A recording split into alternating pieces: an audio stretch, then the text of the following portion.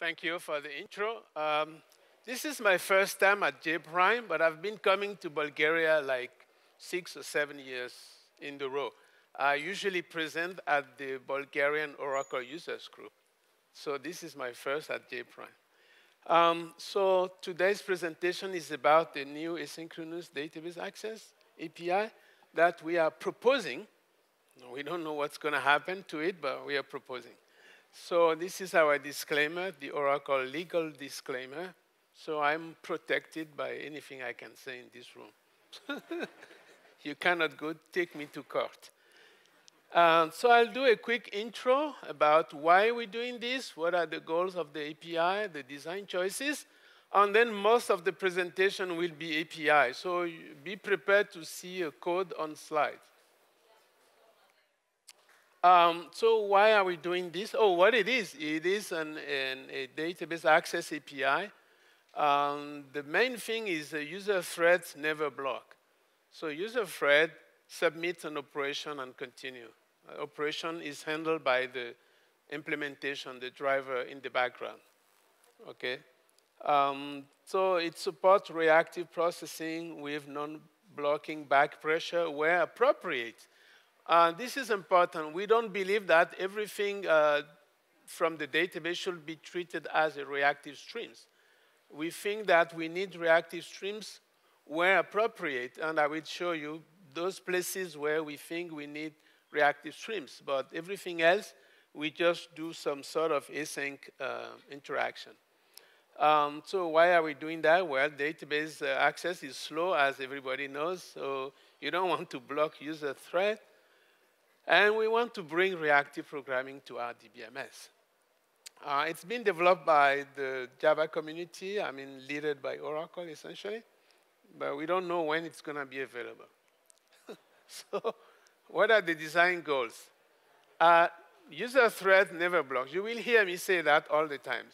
So we want to minimize the number of threads you use for database access so you can scale at your database access level. It is an alternate API. It is not a replacement or a complement to JDBC. It's a completely different API. And the target is high throughput applications.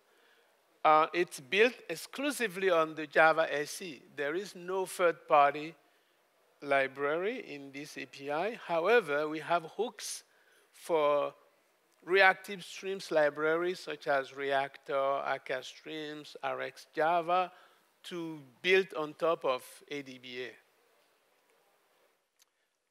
So design choices. There is no reference to Java SQL, which is JDBC.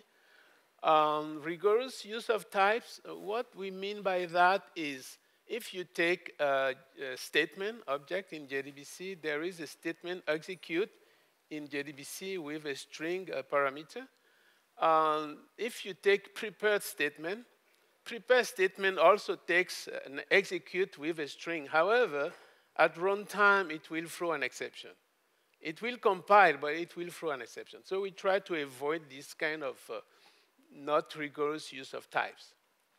Of course, we support the build the pattern and the Fluent API.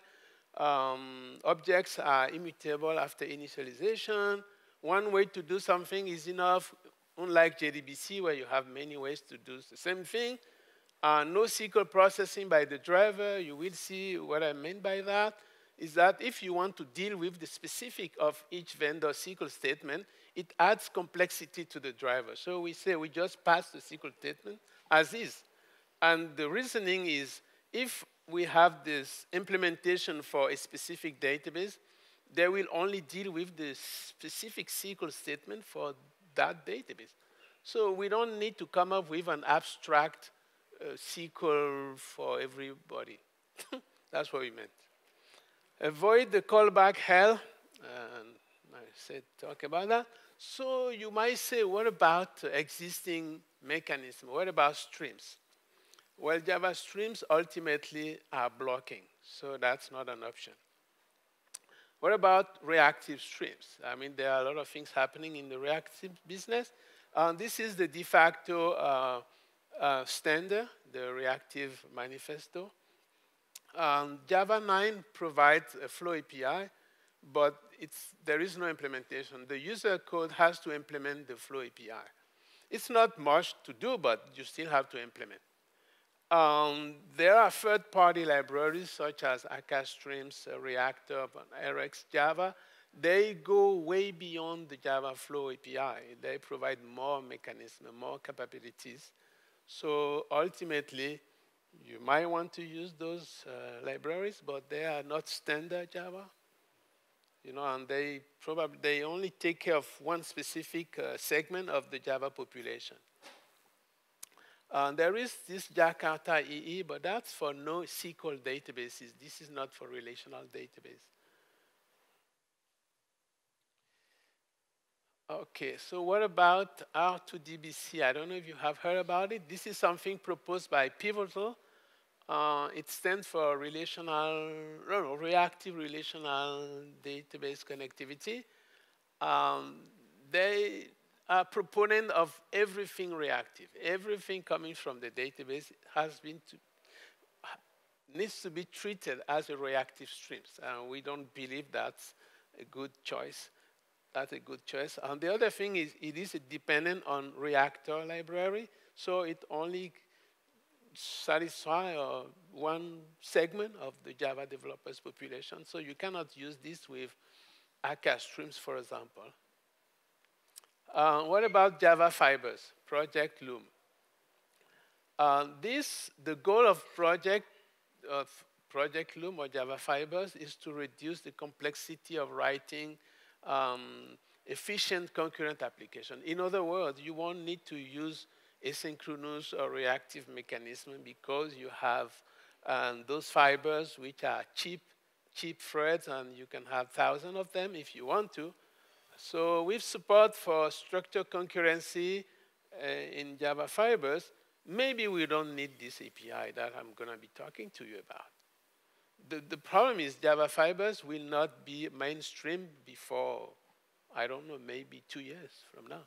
It's in the stage where you can only play with the draft API. The API is not frozen, so it's still work in progress.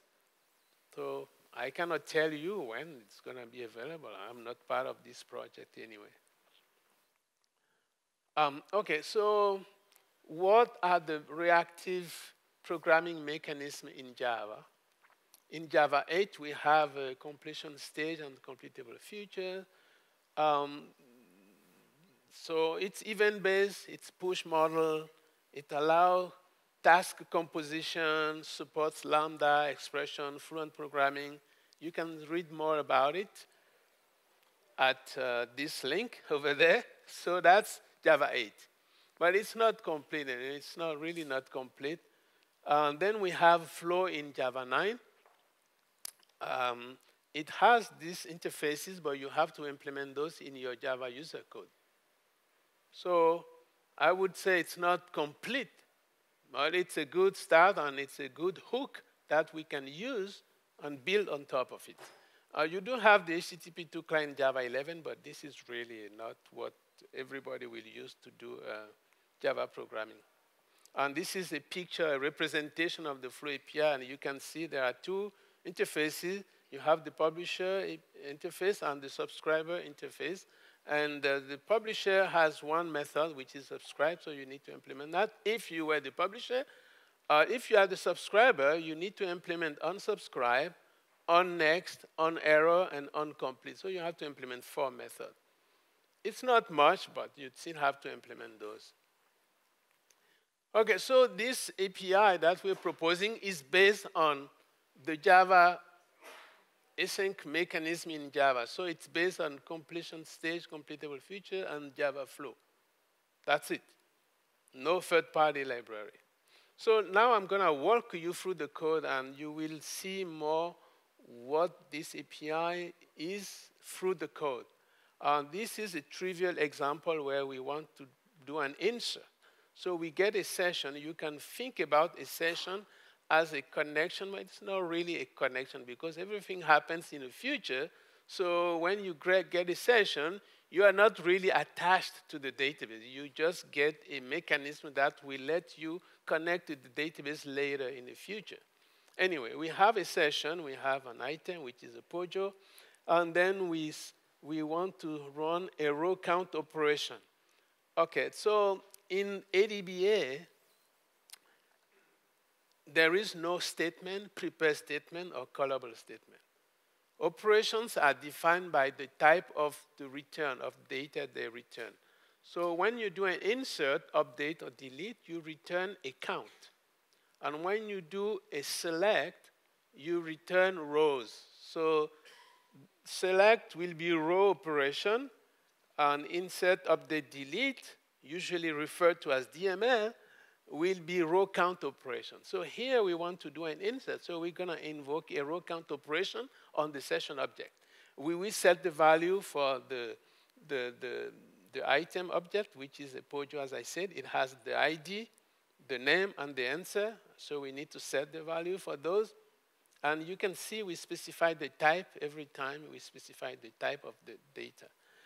And then you submit. That's it. So you prepare, you say what I want to do. I set the parameter, the values for the bind variables, and I submit the operation, and I moved on. The user code moved on, submits operation, and moved on. So everything is an operation. I mean, everything dealing with the database is an operation. So operation are SQL statements, parameters assignment, result handling. You need to specify how you want to process the results.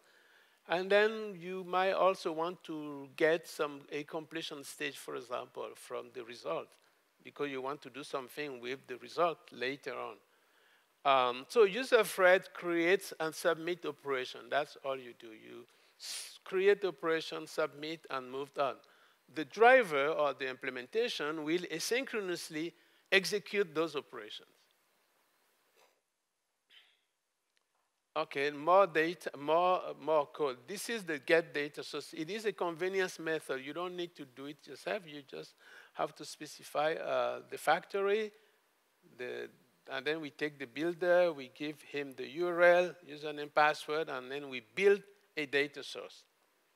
And then from the data source, you can get a session. A session is, as I said, a sort of a connection. And even get session is made with builder, build, and attach. Attach means we put the operation on the execution queue. And you can see the implementation of attach at the bottom of the slide. I'm not going to go into that details. It's going to overwhelm you. So I'm going to skip that. So this is a query. It's a query, and we're going to recoup IDs. We're going to give an answer, and then we're going to recoup IDs. So we get a data source object. We're going to return a list of integers. We need to put an answer to the integer. So we use a try with resource block, which means the resources will be freed at the end of the block. So we get a session, and then we say we're going to run a row operation, which will return a list of integer. You will see that we are now using type witnesses. And this is important in ADBA to use type witnesses. So we say we're going to run a row operation which will return a list of integer. And the SQL statement to execute is the select ID name answer from tab, where answer equal some value. Though we set the value for this bind variable, and the value is set from the parameter correct answer that we received. And then we need to specify how you want to process the results. The way to process results is to collect them. So we have a convenience method called collect, which has a supplier and then an accumulator. And the accumulation here is a function which takes a list, and for each row, it recoups the ID and stuff the ID into the list. That's how we process the result, and that's how we can return the list of integers from the select statement. So this is what the user thread has to write and submit and return. The user thread does not have to wait for the operation to be executed.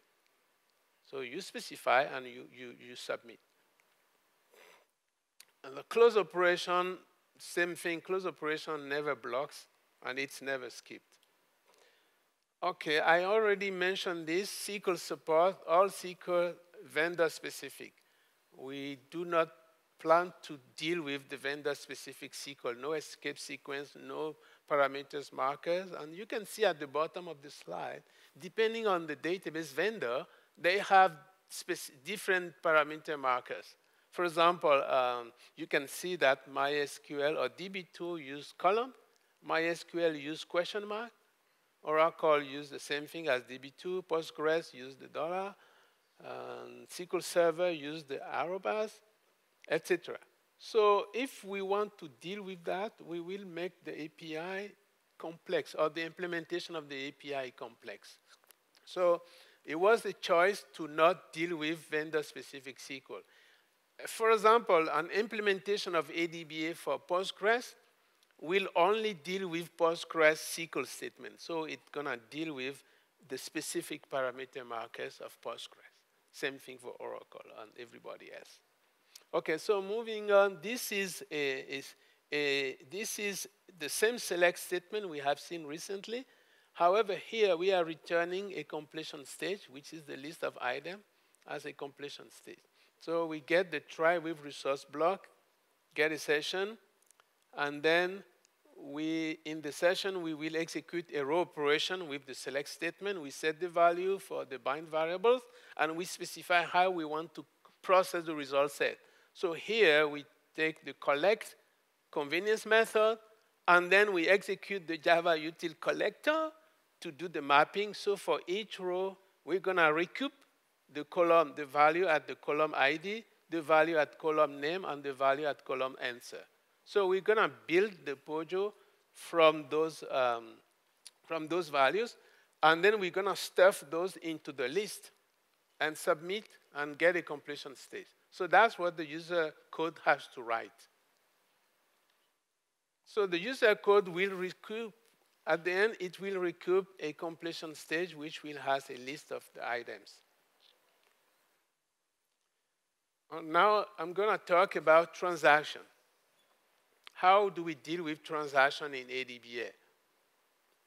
So the problem here is, as things are happening in the future, there is no way you can program in a determinist way and say, okay, I know that I'm going to commit, or I know that I'm going to roll back, because it depends on what happens at execution time. So it is difficult to program in a determinist way. So what we're providing is a flag. We have a transaction object, a flag, transaction completion object, which is here. This is the flag. And as we process statement, we're going to set values for this flag. It's going to be either set to commit or roll back. And at the end, depending on the value, we know that we will have to commit or we will have to roll back. So that's how we're going to progress. Okay, let me walk you through this code.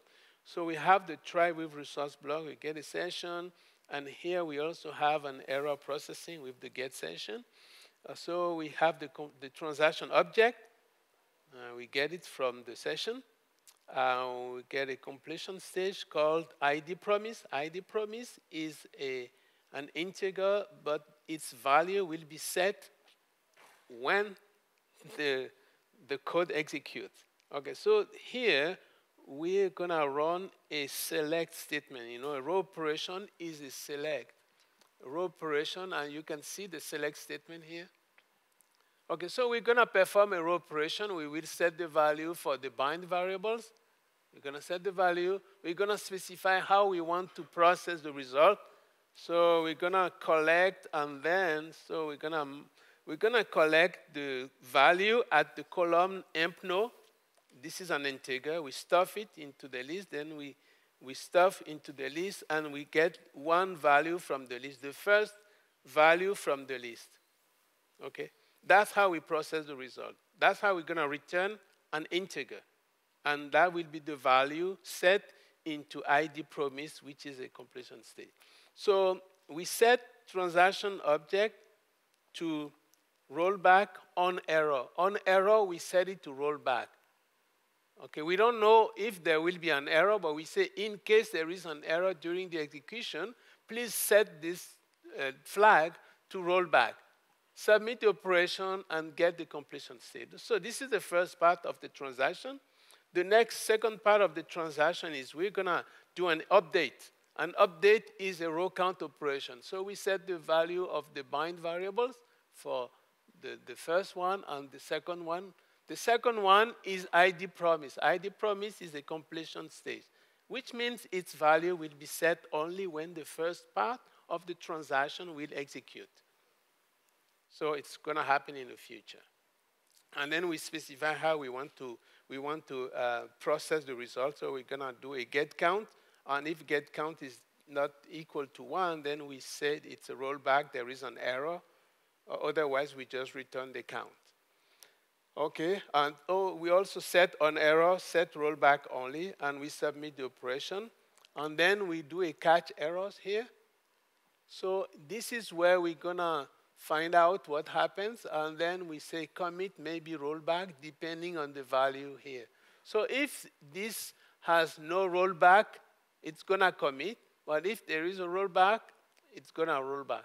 So that's why the operation is called commit maybe rollback. Because we don't know what's going to happen in reality.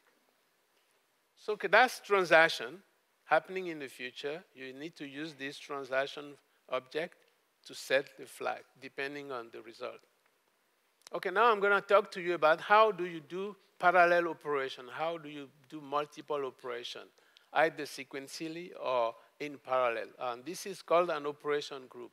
An operation group is, as the name specifies, a group of operation. It has its own result, a completion stage, its own result handling. It is submitted as a unit. You can specify the order execution, either sequential or parallel. You can specify whether the execution is conditional or non-conditional. You can specify whether it is dependent.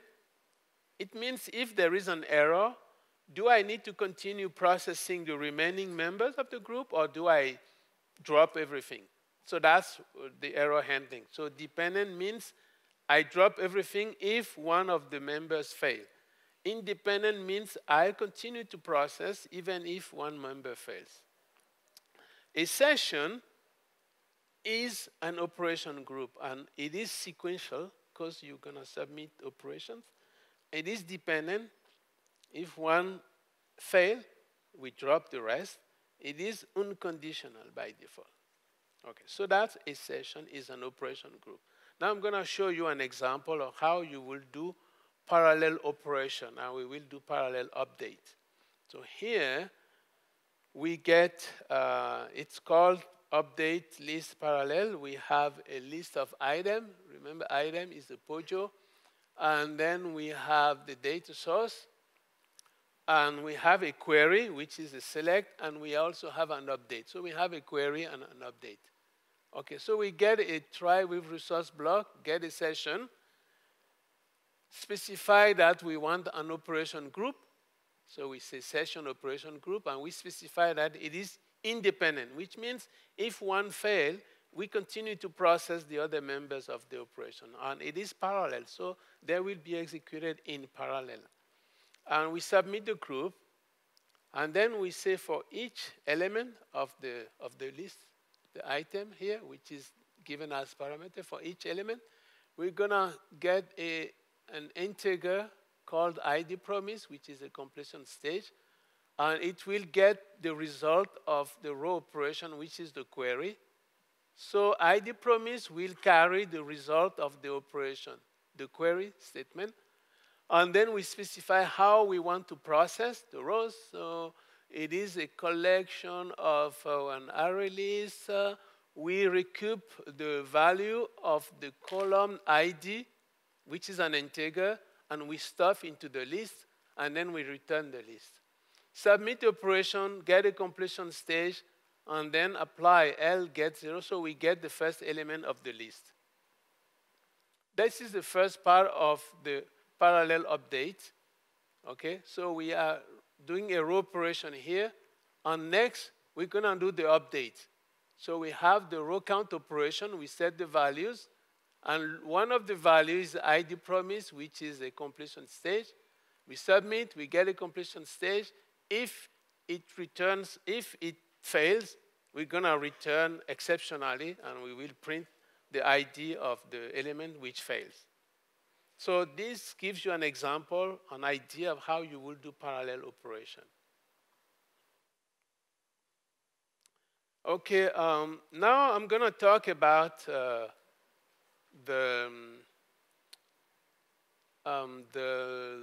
support for reactive streams in ADBA.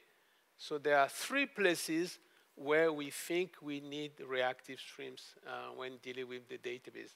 And this is one example. I have 2 other examples I'll show you. So the row publisher is different from row operation. Row operation is async traditional, but row publisher is a reactive mechanism. So we're going to do some sort of the back pressure control here. Okay, so we have a completion stage which got a list of string, and the row subscriber get a data source. We get a SQL statement, which is the select, and we take a completable future, which is the list of string, and it's going to get a new completable future. And then we say, okay, so here we want to implement the subscriber interface. Okay, so we take a subscriber for flow. We need a subscription object. The way flow works is the subscription object is used between the subscriber and the publisher to control the flow. So you need that object. Okay, so we have a list, which is an array list. We have an integer, which is the demand. And we will use the demand as a mechanism to control the flow. So the first method you have to implement in the flow interface as a subscriber is unsubscribe. And you can see here that unsubscribe takes the subscription object, and then we specify a request. So we request 10 rows, and we set the demand, the value of the demand to 10. It was 0, so plus 10, it's going to be 10. So we request 10 rows, and we set the demand to 10. That's unsubscribe. Then we want to implement onNext, which is the most important method in the Flow API. So onNext, it's gonna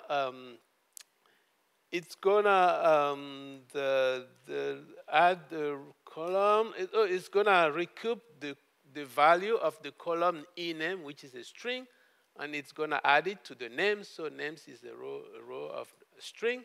And if demand is less than 1, we ask for more rows. This is the flow, the back pressure control, right? So if the demand is less than 1, we request 10 more rows, and we set the value of demand to 10. This is a way to control how we are processing, if we're ready to get more or not. So that's on next. Then we also need to implement on error and on complete. Those are the 4 methods you have to implement: unsubscribe, on next, on error, on complete. Okay, so with this in place, this is your code. This is what you want to get out of this. So we have a try with resource block. We get a session, and we execute a row publisher operation, which is a query, but with reactive stream support. And it's going to return a list of string, which is the list of names. Okay, so we take the subscriber object, we take the result, we submit, we get a completion stage, and that's it. Excuse me, yeah? Yeah?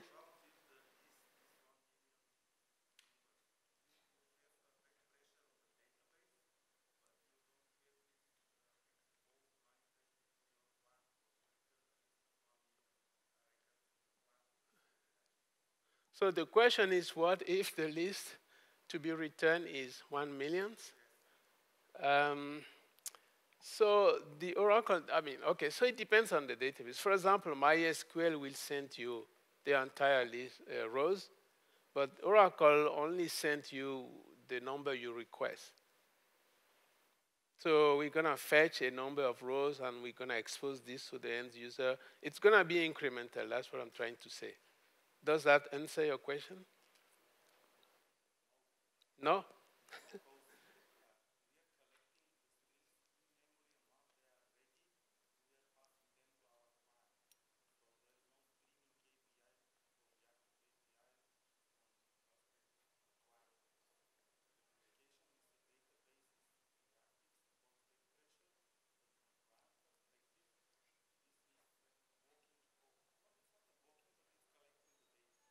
Right. The client's collecting the results, and your point is how do we deal with 1 million rows in memory? I guess we do. We probably have, I'm not the guy who implements this thing, but we probably have a temporary storage where we're going to stuff things that we cannot carry in memory. If it's more than we can carry in memory, we're going to probably stuff in some temporary storage. But that's implementation dependent. I mean, the end user code does not see that.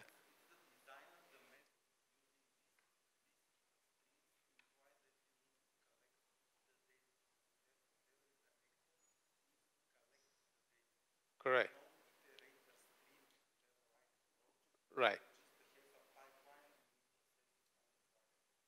Yes, but as I said, if we cannot carry the millions of rows in memory, we will have to offload somewhere. But as again, I am not a implementation guy. I'm just the product manager. So I guess the developer will figure out how to do this implementation to address your requirement. I can report back to the implementation. Yeah, thank you. Okay, the second place where we think that we need reactive stream support is submission rate, to control the rate of submission. Because if you submit and you overwhelm the implementation and the implementation cannot process when there is a problem. So we think that this is one place where we also need to control the submission rate. So here we have the record subscriber, we have an operation group, we have the record subscriber where we get a session, and we implement the unsubscribe, and we get a session. We say this is a group of operation. It's independent. We specify how we're going to collect the result. We submit the group, and then we have a request hook. Request hook, this is the mechanism that we will use to control the flow of the submissions. Okay? So that's the mechanism in place in the API to allow you to control the submission rate. And okay, we need to implement onNext. On next, we have the row count operation, which is an insert. We set the value, we apply, we specify how we want to process, and we submit. And then we have onError and onComplete. So this is the second place where we think we need reactive stream support. And the third and the last place is session creation rate. And this is also similar to the previous thing, that we want to make sure that when we accept session creation, for example, if we accept 1 million session creation and the implementation cannot sustain that number, so that's not a good idea. So we also want to provide you a hook where you can control the session creation rate. And you can see here the request hook. And this is how you will control the request, the session creation. This is sort of connection pooling, you know, where we don't want to overwhelm the pool because we accept too many session creation or too many connection in the pool. So this is one way of specifying, and then we need to implement onNext, onError, onComplete. And onNext, we get the try with resource block, get a session, and then do an insert into the items, etc. So that's pretty much the API. So we've seen operation group, transaction, parallel operation, how to do row publishing with back pressure control, how to control the submission rate, how to control the session creation rate. I think that's sort of complete presentation of the API. Wrap up. Okay, so we do have a proof of concept.